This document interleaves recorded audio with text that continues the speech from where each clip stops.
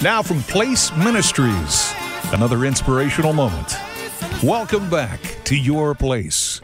Nehemiah 5:19 says, "Remember me with favor, oh my God, for all I've done for these people." How will God remember you? Who are the people you've done for, like Nehemiah? Last week, my dad's best friend, his entire life passed away.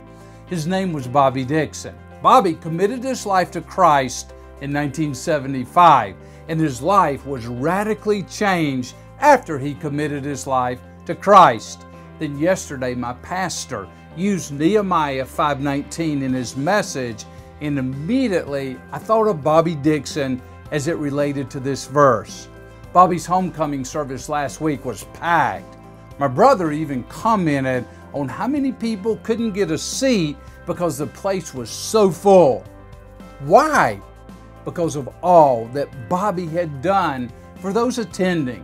He poured his life into many of those who attended through the counseling ministry Bobby and his wife Betty founded after Bobby committed his life to Christ in his mid-30s. In living out your place in life in ministry, will you, like Nehemiah, like my dad's friend Bobby, be able to say, "Remember me with favor, oh my God, for all I've done for these people"? I thank God for Bobby Dixon and remember all He did for my family.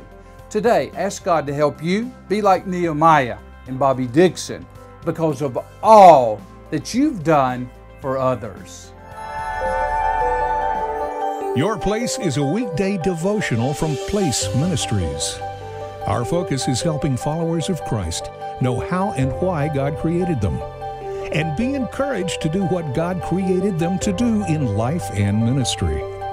For a list of free resources, go to placeministries.org and join us every weekday right here at Your Place.